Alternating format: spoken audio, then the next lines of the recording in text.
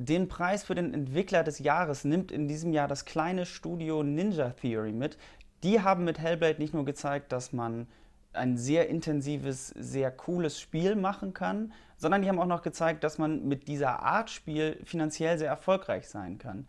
Sie haben es geschafft, so eine Art Middle Ground zu finden zwischen einem echten Triple-A-Titel und dem klassischen Indie-Titel. Das heißt, man hat quasi die Produktionsqualität eines Triple-A-Titels heruntergebrochen auf eine etwas kürzere Spielzeit und weniger Kosten beim Kauf. Es gibt nur einen digitalen Vertriebsweg und keinen Publisher.